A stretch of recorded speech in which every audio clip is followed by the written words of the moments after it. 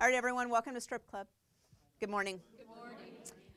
It's January here in El Cajon, a very wet, rainy El Cajon. And we have a new pattern for a new year that uses, gasp, surprise, 2.5-inch strips. I'm very excited to show this one because this is one of those, hey, look at this kind of patterns. So first we start with 2.5-inch strips, and in this particular case we just use a background fabric. Did I tell you the name of it? No, I didn't. Revolution. See what song you get stuck in your head with that. Right? It'll define your generation depending on what song you get stuck in your head. Okay, so first 2.5-inch strips, and then background fabric, that's it. That's all you need, and borders. We started with a pre-cut bundle from Timeless Treasure. I believe this bundle is called Neon. And we picked a nice crisp white for the background so that it would really pop and really look nice. I'm hoping that my white jacket is just as white. All right, so first with 2.5-inch strips, you're going to sew a couple of them together and then cut them into segments. So here I have 2 strips sewn together. These are nice, bright, cheerful, just what we need for a new year. And then we cut into segments. Here's your segment, right from that same strip set. Now we have background fabric. Remember, a crisp, shiny white? This is the back. Depending on your white, you may not be able to tell it's the back. That's okay. We're going to draw lines, 2 diagonal lines, one corner to corner, like this, and 1/2 an inch away. You probably don't want to use heavy, dark lines like we have here. We just have dark lines to show you so you can see it from where you're sitting. Something faint, just to create the lines with the ruler. So make a bunch of these. Be careful of the placement and the orientation of those lines. It will matter. So when you make your quilt and you see that it matters, remember that I told you. So now we're going to take one of these squares and place it on a segment. Again, placement is important. Place like this. Wait, right? What? That's not the way the pattern shows it? So pay attention to the pattern, because what I'm showing you here is how easy it is to do it a different way. Thank you.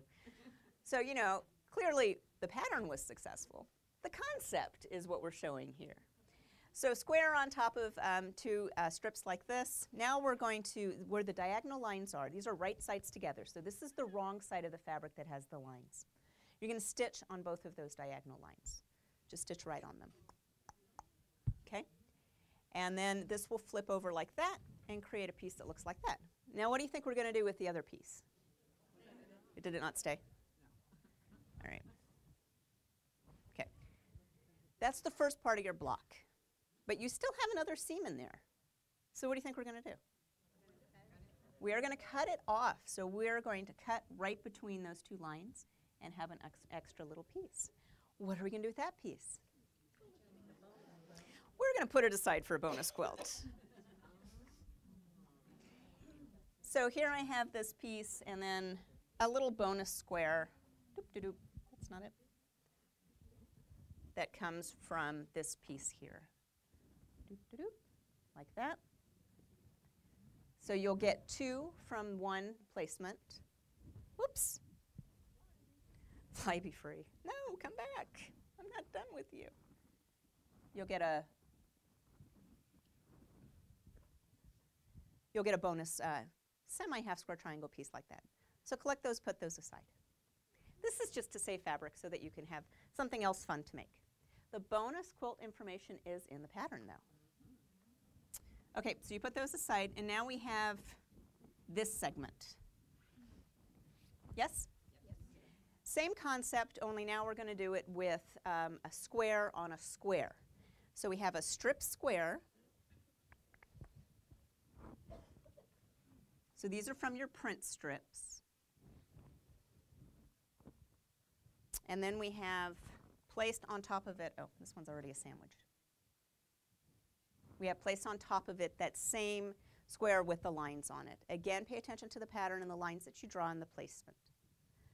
Again, we sew on those lines. Make sure they're faint because there's where your threads are so you will see them in the quilt. Flip over for one side, like that.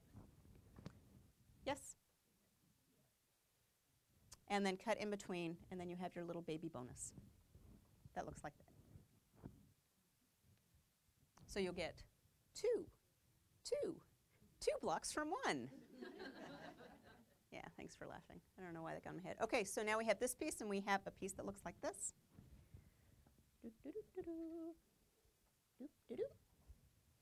And what we're going to do is take the,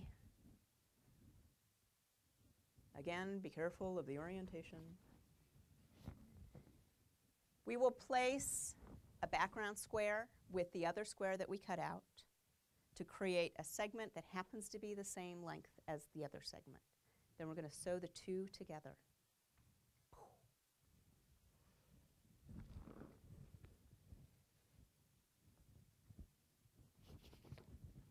Oh, there's a pin in there. That's your block. Right? That's your block. Are you picturing it in the quilt? Because the quilt has a little more to it. Let me show you the block in the quilt. Actually, here. I find this is a great way to do it.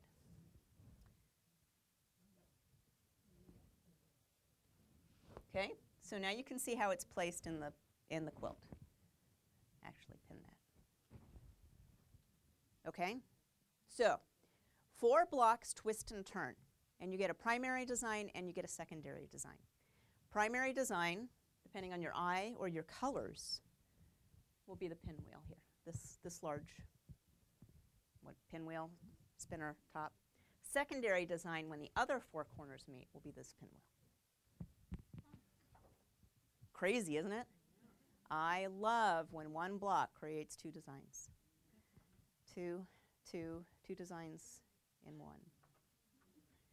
Okay, but there's more to this quilt. We talked about all the blocks. We talked about how they rotate and how you can create a primary design and a secondary design. But you're probably noticing that the pattern continues on, or that we have these pieces, which I think I call it border 1. These are border blocks. These are not part of your square block. Okay? So what we've done is we've continued on the small pinwheel effect out to the borders.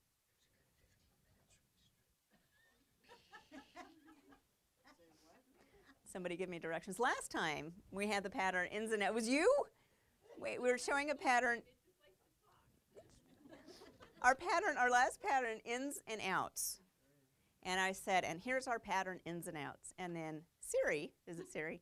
Siri says, here's the closest location to In-N-Out Burger.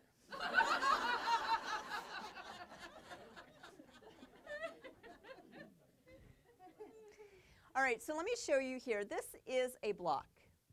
You can see that it is the same block that I showed you. But this piece here is part of a border. It's a segment. So let me show you how that comes together.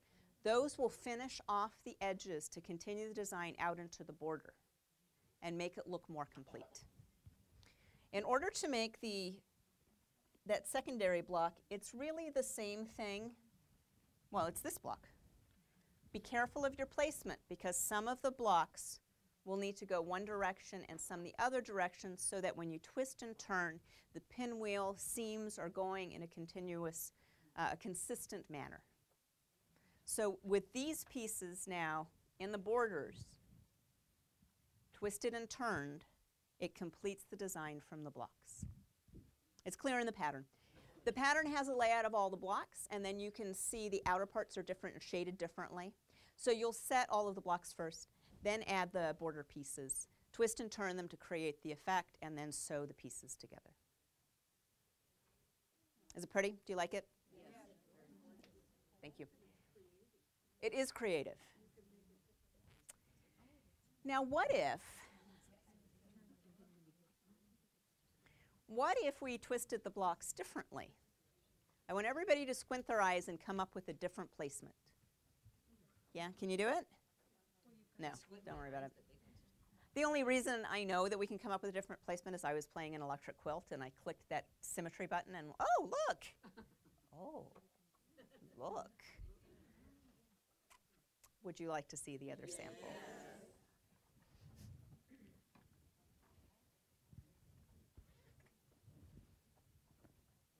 See?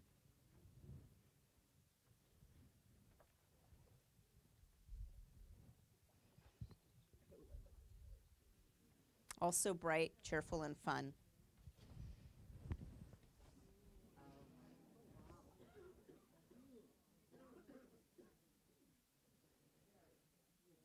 These are the exact same blocks. They're only twisted differently for a different effect. You really like this one too? I do too. I can't decide which one I like better. So we're going to take a vote. This is a spontaneous poll. A, the one on the wall. B, the one in my hands. Or C, both I can't decide, I love them. Wow. Okay, well, A, cheer. Audio. Yay. B, C. Good, because that's the one I was hoping for. So revolution now, different layout. It's like, and I'm not going to say two patterns in one. You could do that. So if you love these colors, you can put it in that quilt. If you love those colors, you can put it in this quilt. Yeah. Revolution. You just revolve the blocks. That's my girl. You get it. Shh, sparkle fabric would be great. Really, this is one of those that if you like the strips you start with, you're going to like the quilt. Because all you're going to do is add background. And it goes together fairly quickly. But remember I told you have a bonus quilt? Yes. So really what you have created is some sort of interesting half-square triangle blocks. Now, half-square triangles, as you may know, are the most popular or the most common blocks. I don't want to say popular. Sounds like high school all over again. Most common blocks in quilting. There's so much you can do. Light on one side, dark on the other side. You can twist and turn them. In fact, the pattern shows you multiple layout options. But we have one here done with the bonus blocks, I believe from this quilt. So this is what you can do with those bonus pieces. Isn't that great? It's just fun. I don't know if you'll notice, but the seams in the half of the half-square triangle will go different directions because those placement of the seams are important when you're assembling your block pieces. So the ones that you cut off will be a little different. There'll be two different options. We didn't care. We just put it all together. It does. It's pretty, isn't it? Absolutely lovely. So this is the bonus quilt that goes with the Revolution pattern. Any questions? Can we do it? Yes. I know you can. I know you can. Great way to use those 2.5-inch strips that we love so much. All right, my friends, if there's no questions, then thank you for coming, and shall we do it again next month? Yes. Yes, let's.